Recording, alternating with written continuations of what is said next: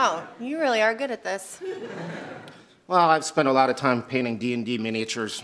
I know that makes you want to rip my shirt off, but wait until your nails are dry. Oh, it's Raj. He sent us that Indian marriage questionnaire. Ooh, read one. Okay. How religious are you? That's easy. Both of us, not at all. Well, I would say not at all. I mean, I'm pretty spiritual. I do go to yoga. Great. So your church is Our Lady of the Stretchy Pants. Next question. How close are you with your family? Pretty close. I'm going to say not too close, but I'm hoping to get farther. How do you feel about children? They're okay, I guess. I mean, if I saw one, I wouldn't throw a rock at it. Why would you throw a rock at a child? I just said I wouldn't.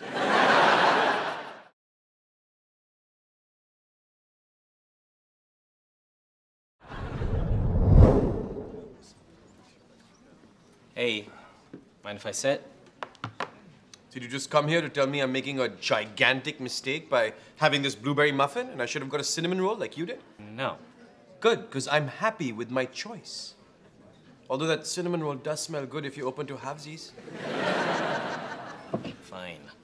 Thanks. Look, I'm sorry about yesterday. You're right. I was Oh my God, that is so good! I can wait.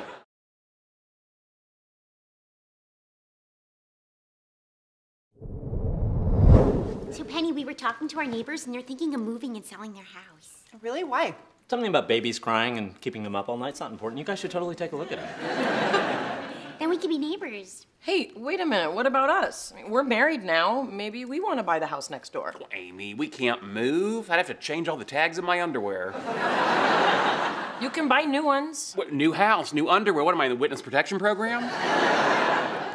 Okay, guys, so what do you think? I don't know. We're pretty happy here. Yeah, plus if we moved, we'd probably just get a loft downtown. Really? I just figured we'd get a place with a yard. Oh, sure, yeah, that makes sense. So you could shoot hoops and mow the lawn. How are you two married? You were there. I wore her down. He did. You guys should have talked about all this stuff while you were dating. I mean, me and Anu already know so much about each other. Wait, I forget. Is Anu your waxer? No, that's Annette. Anu is the woman my father fixed me up with. We're going on our first date tomorrow. Which reminds me, I need to see Annette. You're really letting your father pick out a wife? Why not? Arranged marriages have been working for thousands of years.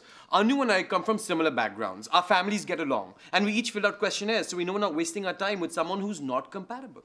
Oh, that sounds so dry and clinical. You lucky duck. I just don't think you can truly know someone until you've spent a lot of time with them. Really? What's Penny's dream vacation? Malibu beach house. That's Barbie's dream vacation. Maybe you should send us that questionnaire.